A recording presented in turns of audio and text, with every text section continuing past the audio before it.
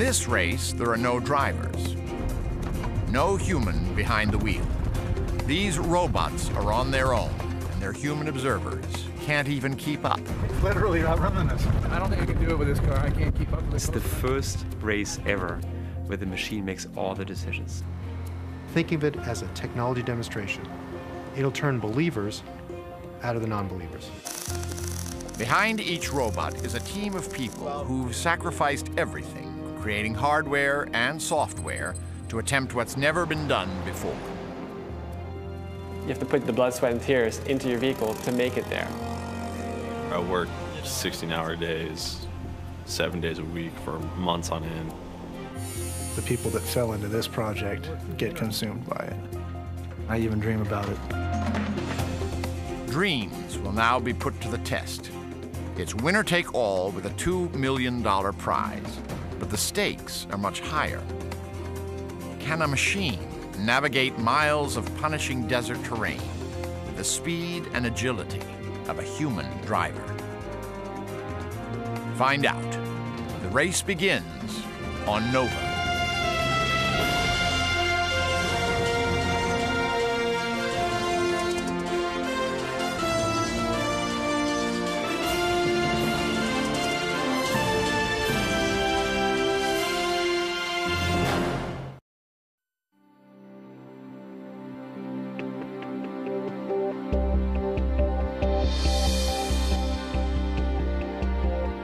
California Speedway, Mecca for NASCAR auto racing. In October of 2005, 43 teams have brought their vehicles to compete in a unique event. A race driven not by testosterone, but computer code. These machines are robots, and they're going to run an obstacle course with no one behind the wheel and no remote control. It's called the Grand Challenge, and for good reason. On a 2-mile course, these robots are on their own, and there's plenty to trip them up. They'll encounter gates and tunnels and all kinds of obstacles, including parked cars and hay bales. The competition comes in all shapes and sizes. The smallest robot is Ghost Rider. Ladies and gentlemen, the world's first autonomous motorcycle, Ghost Rider approaching obstacle 1. Contact with obstacle 1. It'll right itself. As though raised from the dead, Ghost Rider bravely forges on.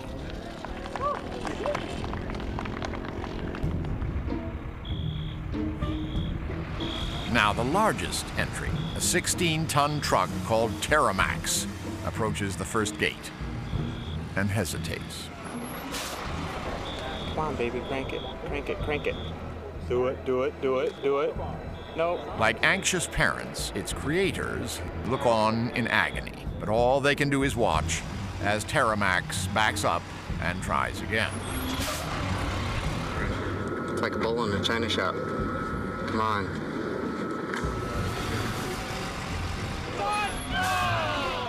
On the 8th pass, Terramax squeezes through the gate and heads for the finish.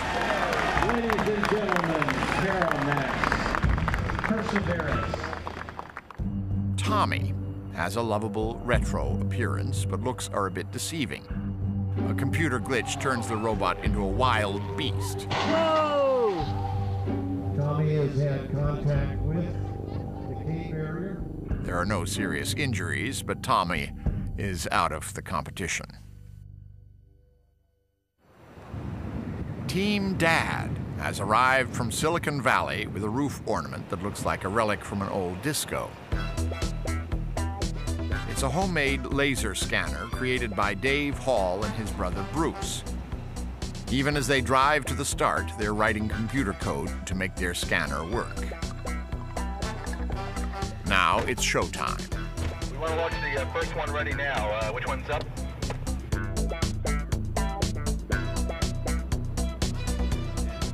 Almost immediately, they hit the hay. For this run, Team Dad, like disco in the 70s, is dead. but they'll have another chance. Many universities are fielding teams, and Stanley, Stanford's robot, looks like a high-tech version of another VW, Herbie, the love bug. Stanley is the brainchild of Sebastian Thrun. For him, the Grand Challenge is a Woodstock for robo-geeks. There's very little in the way of competitiveness here, although everybody understands in the end of the day, everyone wants to win. Hello, sir. All right. It's been a big fest. It's like 1,000 people who care about the same thing, making cars drive themselves, and they all get together. It's a big festival. It's really great. So, you ready? Yeah. 1, 2, 3. The largest team at the competition is from Carnegie Mellon in Pittsburgh. And for them, the Grand Challenge is no love fest. But you were either thoroughly rested, 200% effectiveness, or you got some work to do. No one knows what it takes to succeed in the Grand Challenge, since no one anywhere has done it. The red team's prepared for anything. Led by former Marine Red Whitaker, the Red Team is a well-funded army of computer wizards and engineers. The team has invested 2 years and millions of dollars to get Sandstorm to the starting line. Ladies and gentlemen, from Pittsburgh, PA. This is a nice angle for the road approach. Get crisp, get crisp, get crisp. Dang, beautiful. Through obstacle Beautiful. number 1. Yeah, well, you can just see it there. Look at There you that. go. That's the way. That's the way. Put the pedal to the metal. Sandstorm is aggressive on the straightaway. Wide section of the hay bales. But today, the robot has a fatal attraction to hay bales. Contact with the hay bales. Like all the entries, Sandstorm has 4 chances to demonstrate agility and speed for the judges.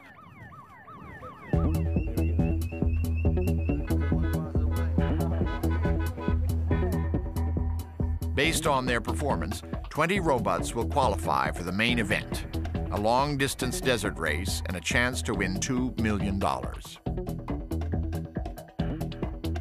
The race is sponsored by DARPA, the Defense Advanced Research Projects Agency. Their goal is to stimulate technology that can be used by the military. If we can use unmanned vehicles in dangerous missions like delivering supplies to front lines, then we can take drivers out of the vehicles and they're less vulnerable. If you remember Private Jessica Lynch, she was a driver of a supply vehicle, and if that was an autonomous vehicle, that episode would have never happened.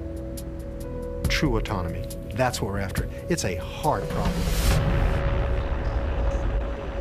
Just how hard a problem it is to create a vehicle that can drive itself became painfully clear a year earlier at the first Grand Challenge race. Carnegie Mellon was one of 15 teams at the starting line. Racing against the clock, Sandstorm was the first robot out of the gate.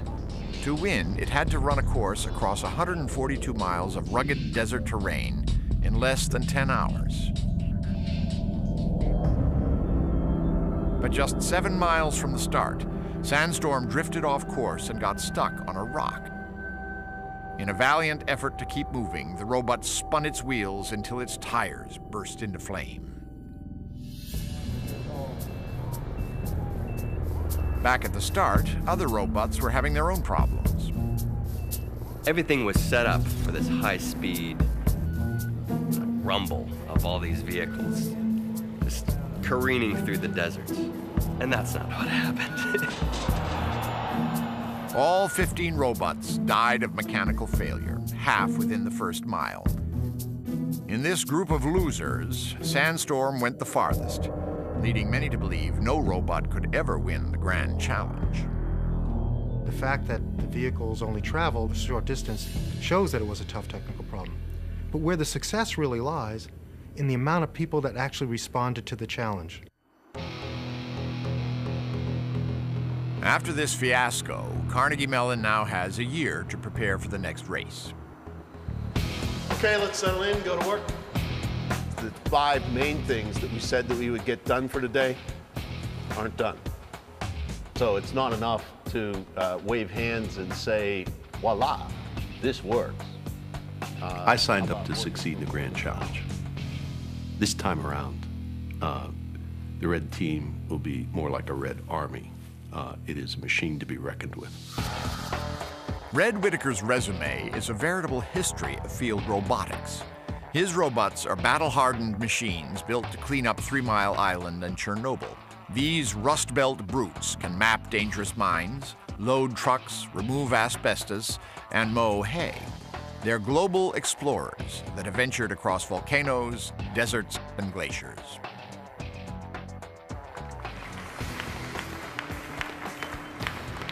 Now, Whitaker has staked his reputation on winning the Grand Challenge. To double his chances, he's planning to run 2 robots in the next race. In addition to their veteran Sandstorm, the Red Team will transform this new Hummer into a more aggressive machine called Highlander. For more than a year, Wade Gibbs has been documenting Whitaker's Grand Challenge quest. Red Whitaker is nothing if not an ambitious man. He's a roboticist who, in his weekends, goes out and drives a tractor for 10 hours on his farm, and who likes to actually get in and get his hands greasy and dirty inside an engine. Red gets excited about seeing his robots do powerful things in the real world. I think it's going to work. The thing, at this stage of the game, it's making it work, right? It's making it work. Yeah. Take the hood off.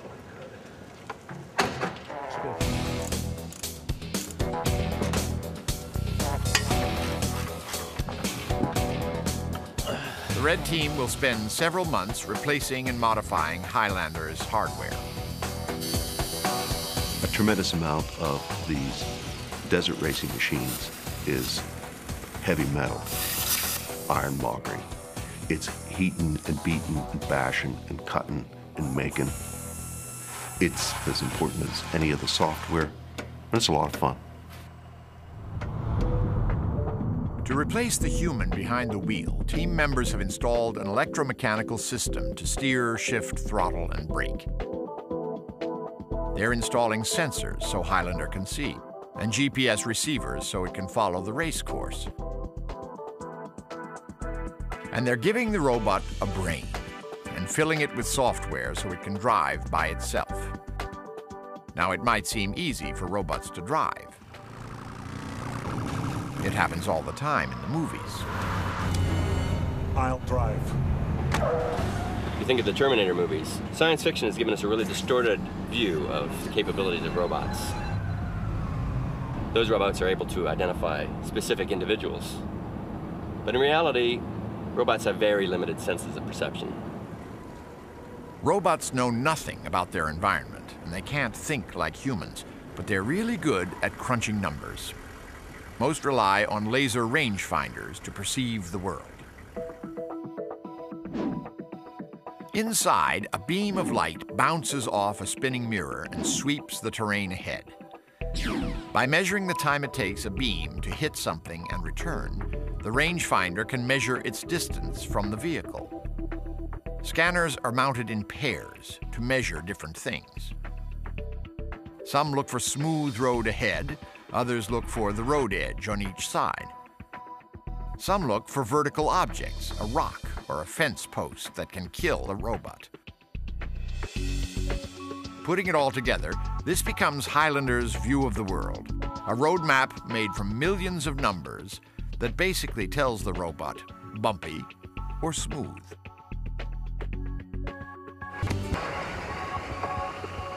Off on its own, Highlander will try to avoid obstacles for the first time.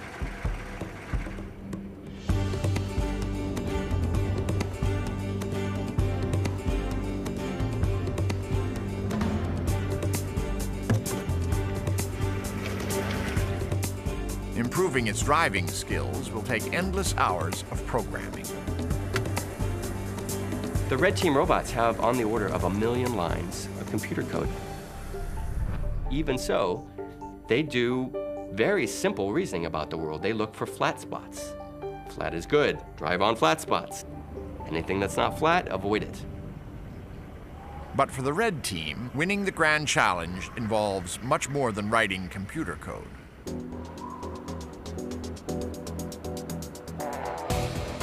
While some team members are testing Highlander in the field, others are refurbishing Sandstorm. Another group is building state-of-the-art sensors. And writing software never ends. What's left to do? Whitaker commands an army of 100 or more. With a $3 million war chest, he's determined to have 2 robots at the starting line and 1 in the winner's circle. A lot of people work hard. Red team's no exception on that front.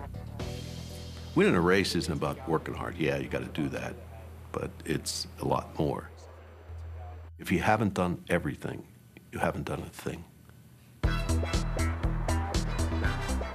Not all teams take Whitaker's all-or-nothing approach. For the Hall brothers, the Grand Challenge is great fun. Each day, Bruce and Dave program their robot as they drive it to work. We have about a 45-minute drive each day, and we're tired of driving it. We'd like to get into our vehicle and hit the switch and have it drive us home, frankly. The Hall brothers own a company that makes audio speakers. Bruce runs the daily business while Dave tinkers in the shop. Dave was the engineer and chief designer behind a new robot drive system, and that enabled us to compete in robot competitions such as BattleBots. Great, these guys are from Silicon Valley and they mean business. Look at this bad boy. How heavy is that? 350 pounds. Drillzilla just having too much power. He's twice the weight because he's... We got second place in the World Championship in Robot Wars. If you think about fighting robots where you're actually controlling them through a remote control device, the next logical step is to have a vehicle that drives itself. Instead of lasers, the Hall brothers experimented with video cameras.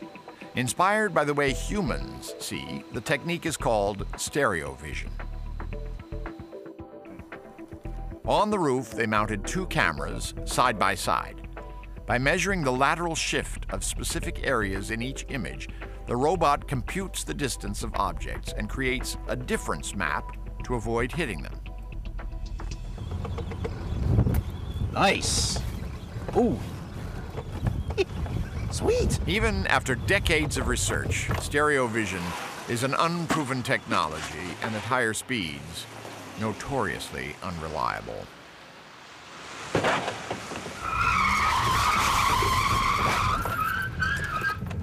Sorry.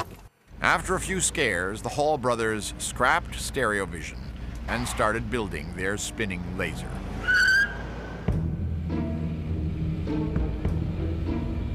In the fields of Iowa, Team Terramax is a group of defense contractors. Like all competitors, they're not allowed to use government money to compete in the Grand Challenge. Still, for them, this is no hobby. Their vehicle is a big yellow goose that might lay a giant golden egg. Terramax is a 6-wheel drive vehicle. It is really the logistical backbone of the Marine Corps, and we think it's one of the most mobile vehicles in the world. Oshkosh has sold more than 6,000 of these trucks to the military. With the prowess of an Olympic athlete, it plunges into water, charges up hills, and even takes to the air. So it's got the muscle, but what about the brains?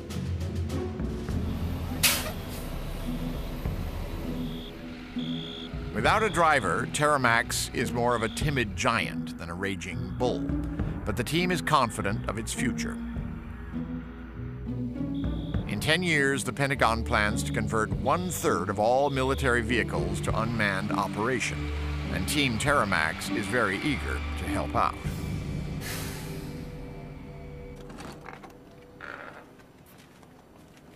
Making autonomous vehicles is a tough problem, but apparently not tough enough for Anthony Lewandowski, who's turning the Grand Challenge into a 2-wheeled balancing act.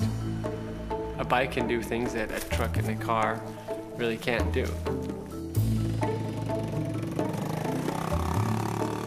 You can do really sharp turns. You can go through a forest, really tight spaces. The agility is just there that's not on other vehicles. Yeah, turn on. Anthony dropped out of grad school at UC Berkeley and spent 2 years teaching Ghost Rider to stay up by itself. We're making a motorcycle that drives itself. Like, can you get any cooler than that? That's why everybody on the team puts in so many hours, because when you see it work, you say, wow, I made that.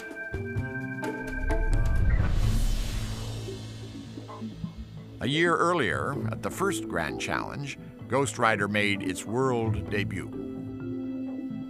I haven't slept in 2 days, and I'm super excited. I mean, this is the culmination of 6 months worth of work, and I forget to turn on the stability.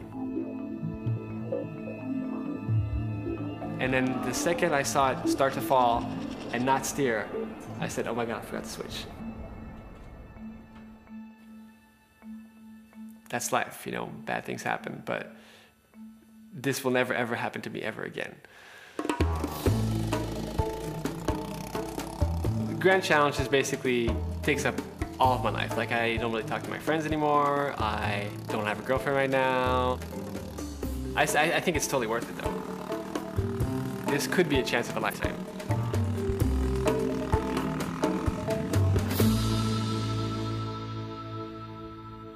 Stanford University is a strong competitor, entering the Grand Challenge for the first time. Possible? I think the teams did great in the first time round and performed very well. But it was obvious there were some missing links, some missing science to actually win this race. And these are the challenges I live for. That's why I do what I do. For almost 8 years, Sebastian Thrun was Red Whittaker's colleague at Carnegie Mellon. They share a passion for robots, but Thrun has little interest in hardware and convinced Volkswagen to donate a vehicle with steering, brake, and shift actuators that can be controlled by a computer. The vehicle's name is Stanley, so Stanley is nothing else but Stanford. But it also gives the vehicle a personality. We think of the vehicle more and more as an intelligent decision maker. Thrun is a computer scientist with a deep interest in machine learning, and robots with personality are his specialty. His robots assist the elderly, conduct museum tours, fetch tennis balls, and each one embodies Thrun's desire to create machines that think. Sebastian Thrun is interested in the science of robotics, in learning about new techniques that can make robots do fantastically advanced things 10, 20, even 50 years from now. I guess we've mounted them vertically, but we have no data so far, right? That's correct. And we have no software that can do it. Yes. Okay, so how foolish of us. Compared to the red team, Stanford is a small group with a single focus on software. There's a good number of teams who think the challenge lies in the hardware, and God bless them. It's great they're doing this, and I know there's hardware challenges. We, from the very beginning, pursued a very aggressive timeline to focus almost entirely on software. Stanford uses the same laser hardware as the red team, but they're experimenting with ways to use software to give their robot a greater role in making decisions about speed and safety. So in this display, the white area is safe to drive, the red area is unsafe to drive, and the gray area is you don't know. And the robot then just has to steer itself so it stays in the middle of the road and avoids this red stuff as much as possible. To test Stanley's software on the original race course, the team has traveled to the Mojave Desert, where the first Grand Challenge began. Most of Stanley's computer code has been written by Mike Montemerlo, Red Whittaker's former PhD student. Give me steering and throttle. Steering is yours. Throttle, you're going. Great. It's up to 15 now. What's the mile marker? 7.28. 7.3 is the critical place. In fact, right after this turnover here, the red team rode off the road and that was its final destination in the race. That's a very exciting place for us. It's in many ways a historical place. This is the end of the previous Grand Challenge. Swerve to the right. Sorry. And we're having a problem. That was the end of the race for us. Yes. What happened, Mike? It just, the long lasers can't see us. They're blind in the corner. we're stuck because of a software bug, which we're currently debugging. So our challenge between April now and October will be to get rid of these bugs. Unbelievably, Stanley faltered in the same place that killed the red team in the first Grand Challenge. But Thrun is confident about going head-to-head against a team he knows well. The red team is a seasoned competitor, and they have a lot of money, a lot of equipment.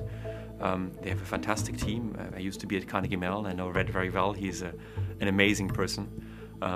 I wouldn't be surprised if the red team and the Stanford team and maybe 2 or 3 other teams were the big teams in the end. We'll see. It's a race. It's a true race. The red team is teaching its robot to go fast, up to 50 miles an hour. Software guru Kevin Peterson has been spending long days and nights improving Sandstorm's performance at race pace. We've been working on Sandstorm for the last month. I just cut sleep out. You know, it's not that tough. You get 3 hours of sleep a day, drink some coffee, you're okay. As robot drives, it has to constantly update its picture of the terrain ahead. The faster it goes, the faster it has to update this picture, or the train just gets on top of it. This is easy for humans to do because we can see out 300, 400, 500 feet ahead. But robots have sensors like lasers that operate at fixed ranges, 60 feet, at most 150 feet. It's like driving through a fog. Each team must lift this fog to win the race. The red team's secret weapon is hidden inside the dome on Sandstorm's roof, where a high-powered laser is mounted on a device called a gimbal. The gimbal is a motion platform that's a little bit like an animal's neck. It can point sensors left, right, up, down, in such a way that the pounding motion from the vehicle is smoothed. Like binoculars, this special laser can see into the far distance. By damping vibration, the gimbal gives it a steady gaze and can point it to follow turns in the road. The gimbal-mounted laser is unique to the red team, which has made several from scratch, but it's a fancy piece of hardware that's hard to build and easy to break. There's been a lot of discussion whether you want to gimbal your sensors. In fact, we've actually decided against it. We decided against it because we wanted simplicity in the system. Every physical system that moves can break. And there's a lot of stuff you can do in software. The Stanford team is putting its hopes in a set of off-the-shelf lasers linked through software to a simple video camera. The camera can see all the way to the horizon. The trick is to give Stanley some way to distinguish the road in the video image. So this is just one laser. You can see it to steer the vehicle. Stanley's lasers pinpoint smooth terrain right in front of the vehicle. By overlapping the laser and video data, Stanley can identify the color of the smooth area and search for it in the rest of the video image. The area Stanley believes is safe is now shown in red.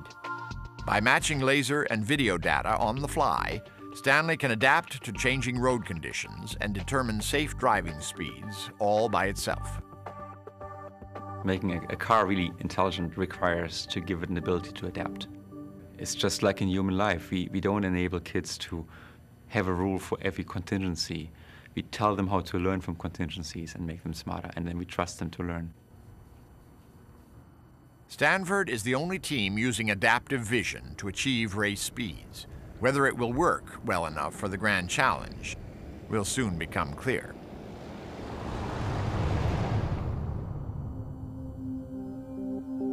Back at the California Speedway, after more than a year of fevered preparations, the Grand Challenge is on. Officials from DARPA, the Defense Advanced Research Projects Agency, are judging the final runs of the qualifying event. 43 teams are competing for just 20 slots in the second and perhaps final Grand Challenge Desert Race. Blue team, team number 7, After failing 3 times to complete the 2-mile obstacle course, Ghost Rider is making its final attempt. It shows surprising agility until it enters the tunnel. Oh, okay, now wait. Lift itself. It's going to go down. Right. Yeah, it's just self-righted. Oops, no. Looking like a wounded animal, it falls down and cannot get up. For Anthony Lewandowski, the quest for the Grand Challenge is over. That was our chance, and it was unfortunate, but that's life. Hey, Dad, are we there yet? For the Hall brothers, it's also the moment of truth. First obstacle? No problem. Well, this is looking good. This is looking solid. Barring any hardware issue, I think we're going to make it. Coming up the other end. At opposite ends of the track, the brothers Hall hold their breath as their new laser sensor guides the truck along the course. All right, let's see if this obstacle detection works. Here's the test. Did all the years of work pay off? Turn, you f***er. Thank you. Right around. It's almost as though it was programmed to do that. Yeah. Dave, I hate to tell you, you're now in the race. You're in the race. By finishing the course, the Hall brothers have now earned a place in the main event. Booyah, baby. You gotta love it. Ladies and gentlemen, Terramax. Team Terramax also qualifies for the race. Come give me some. Good job. Sandstorm's first run was not a dainty performance. But after the red team recalibrates its lasers, the robot loses its appetite for hay. Sandstorm's younger sibling almost failed to make it to the start. 10 days earlier, on a practice run, Highlander swerved sharply and rolled on its roof.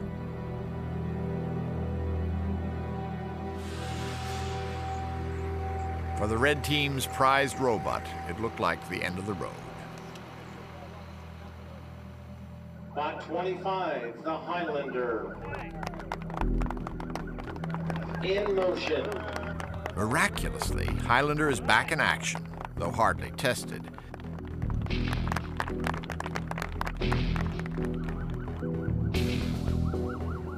First barrier. It has a shaky start, but over the course of 3 runs, Highlander clocks the fastest times of any robot at the qualifier. That thing's hauling.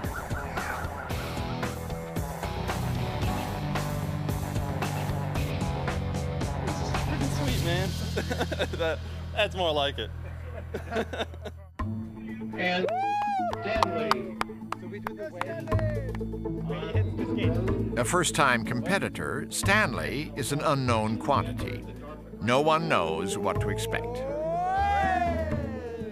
The robot passes cleanly through the first gate. It shows impressive speed on the back stretch, but is not as fast as Highlander. Like a proud parent, Sebastian records the moment for posterity. So far, so good.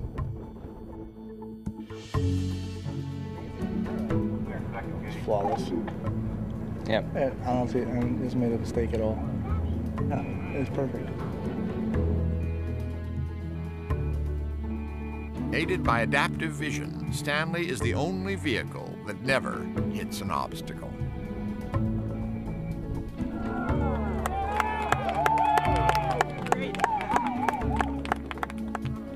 In 36 hours, the race, the real Grand Challenge, will begin. DARPA announces who qualified and what the starting order will be. Highlander is number 1 off on Saturday morning. Stanford, number 2 on the pole position. And number 3, Sandstorm.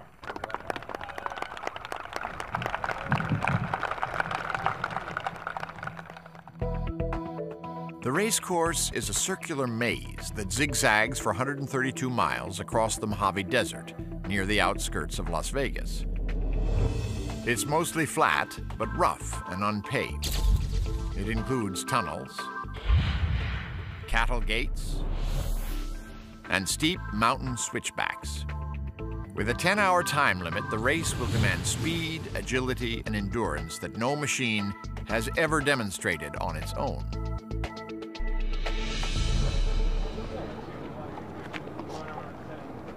The exact route is a deeply guarded secret, but now, at 4 a.m. on race day, it's released to the teams.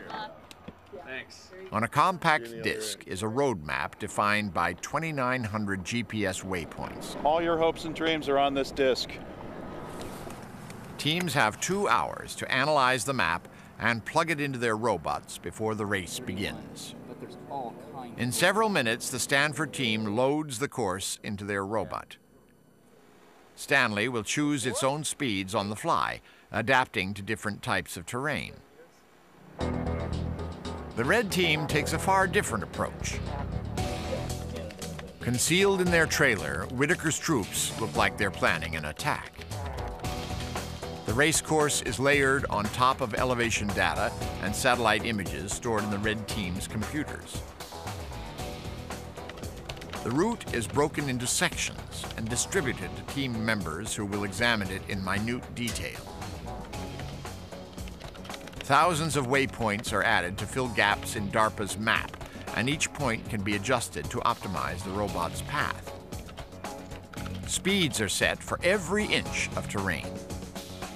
Right where you are, just zooms in. Red believes his robots must have as much information as possible to gain the winning edge. Our preference is to err in the direction of overkill. I wouldn't want to reflect Sunday morning that we lowballed it. It is slow, it is flat, it is... On a course that appears easy, Red makes a critical decision. So here's the punchline. He decides to run Highlander at a fast and risky pace.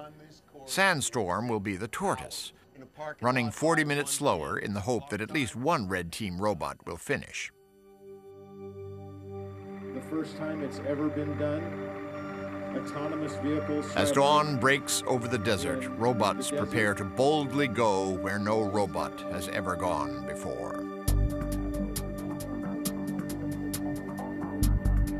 Vehicles will be launched at 5-minute intervals and race against the clock.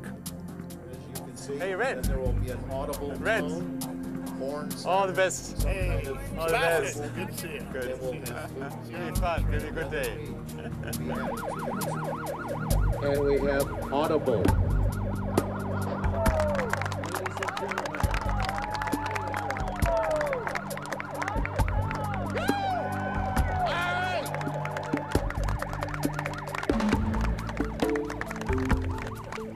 Highlander leads the pack, followed by Stanley and Sandstorm. And we have movement from Stanley, ladies and gentlemen, the start of the DARPA Grand Challenge. The cheering teams are now spectators. Their work is done. After months of tireless effort, there's a lot at stake. And now Sandstorm. A vision they all share will now be put to the test. You go, you go, you go. Highlander, Stanley, and Sandstorm. The course is very interesting out here in the southern Nevada desert.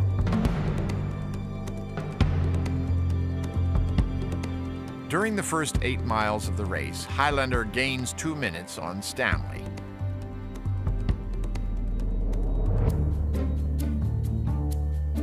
At times, the Stanford robot seems confused and disoriented.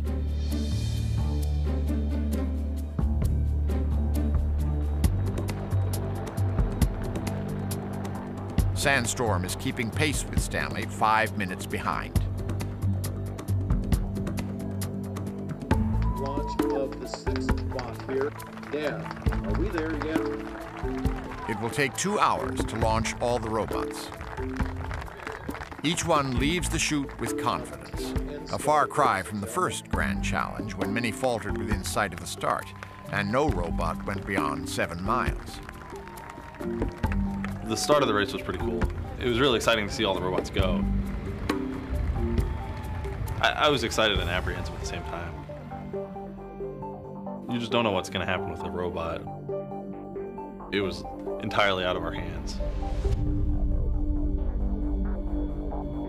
Far from the crowd, Highlander now leads a fleet of driverless machines racing the clock across the desert.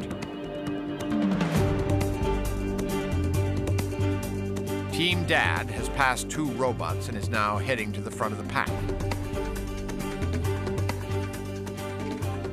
18 robots have now passed the 7-mile mark that ended the last race. Miraculously, the Gray team from New Orleans is holding its own only weeks after the city was destroyed by Hurricane Katrina. Terramax was the last to start and brings up the rear.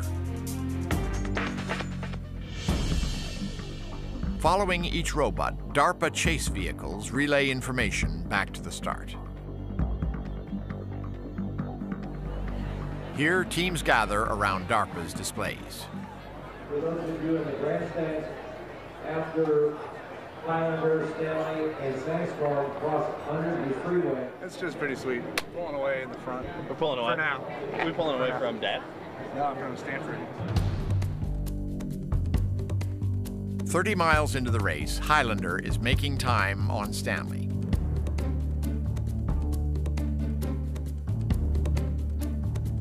Behind Stanley, Sandstorm is closing the gap and may pass the Stanford robot. Behind them, robots are starting to drop like flies. At mile 26, Team Dad's laser comes unbolted from the roof. Officials in the chase car hit the kill switch, and for the Hall brothers, the race is over. At a media stop, a group of journalists sees Highlander charging toward them in the distance. Highlander seemed to come down the hill very smartly, but then as it started to mount the next hill, it looked like it ran out of gas, or the engine cut off, or somebody in there threw it into neutral. It just stopped moving and slid back down to the bottom of the hill. Something was wrong with Highlander, and it did not have its normal get up and go. Highlander keeps on rolling, but cannot maintain its intended pace. Red and the team slowly realize that things are not going according to plan. I don't know what's going on with Highlander. It's weird. It's running slow. It's running real slow.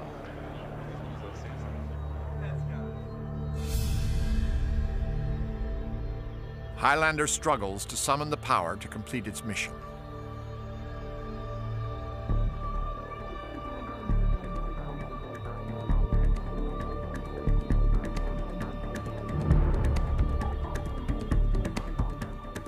Behind it, Stanley is rapidly approaching.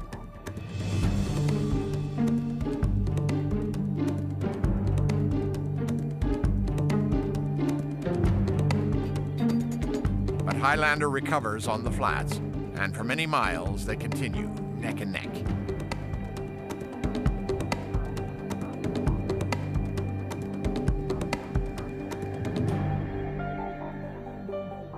"102 miles into the race, Stanley's video camera records a milestone event.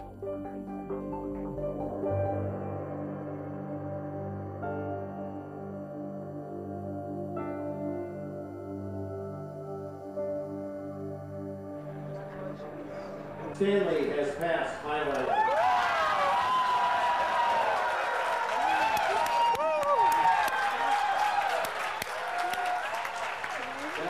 That is on the driveway. At that point, we pretty much knew Highlander wasn't going to win the race. We thought Sandstorm might have a chance. It was really disappointing. 5 hours after leaving the starting line, Stanley now leads the pack, and just 5 robots remain on the course. To finish, they must wind through a treacherous mountain pass, and Stanley must now make life or death decisions.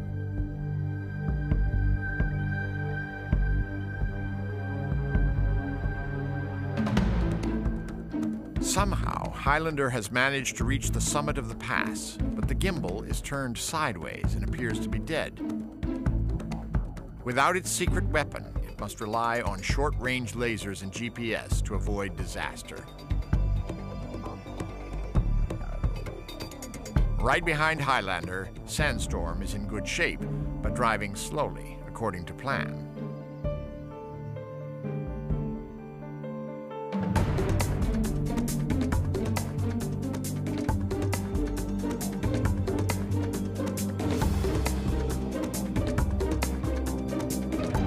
The crowd gathers. A blue dot appears in the distance.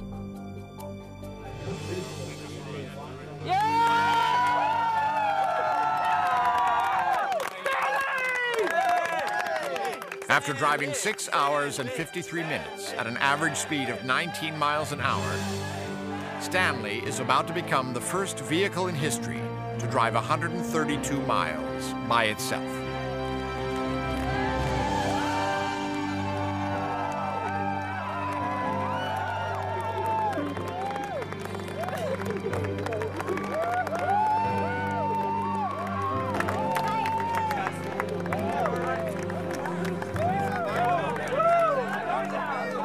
Lot 25, Red Team 2, Highlander from Pittsburgh, PA, Carnegie Mellon University. The Red Team 2 is an alliance of 21 minutes behind Stanley, Highlander limps to the finish.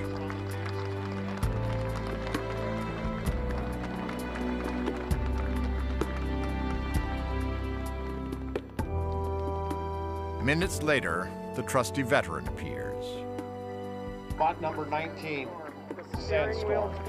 Vehicle is 20 years old,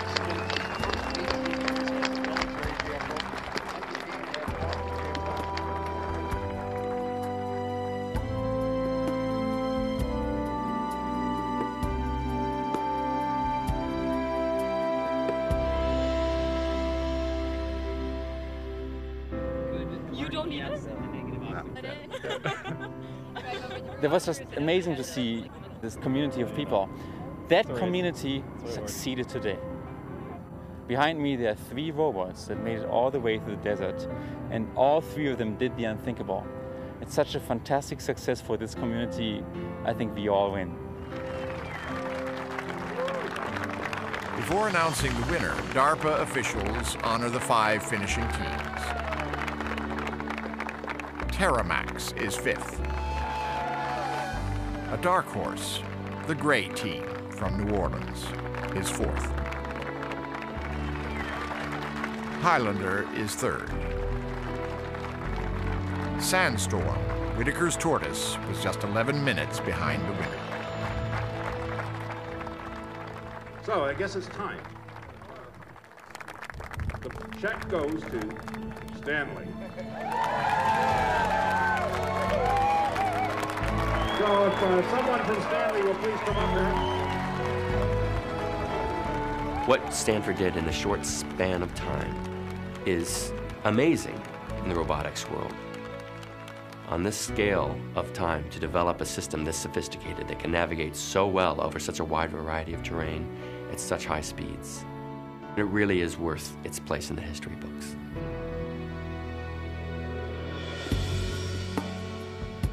The source of Highlander's problems remains a mystery, but may have been the result of its rollover.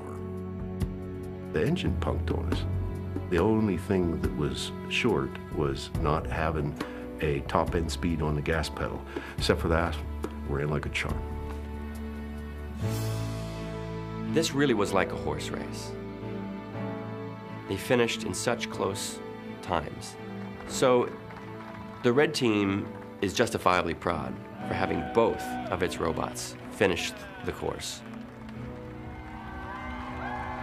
Many believe the completion of the Grand Challenge is a giant step that will push robots out of the lab and into the real world. The forces that will make this happen are embodied in the passion and vision of two men. The world needs both Sebastian Frunz and Red Whitakers. If robotics is ever going to become part of the daily fabric of our lives, it needs those scientists who can come up with those far-out ideas for how machines are actually going to start to think, to reason. And it also needs the builders, the implementers, and those who are driven to make things work in the real world. There is every reason to believe all those who participated will continue their quest to innovate, even though the grand challenge itself is now history. So what about the future? Will mechanical warriors take over the battlefield? Will we all be passengers on the highways of tomorrow? Someday, the great robot race may well be remembered as a moment when the partnership between humans and the machines we create was forever changed.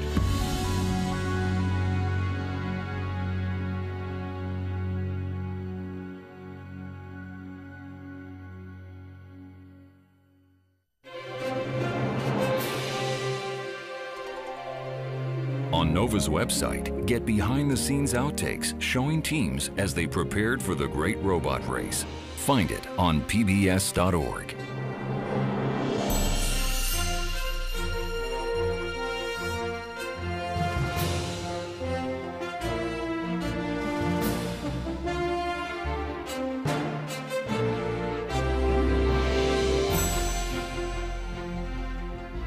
To order this show or any other Nova program for $19.95 plus shipping and handling, call WGBH Boston Video at 1-800-255-9424.